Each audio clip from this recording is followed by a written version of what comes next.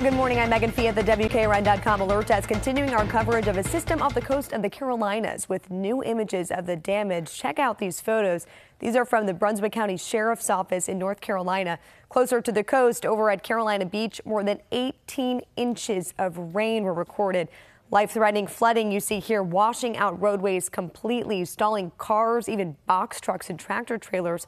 Schools will be closed today in Brunswick County. Forecasters say the storm will dissipate from here on out, with scattered rain reaching the mid-Atlantic today.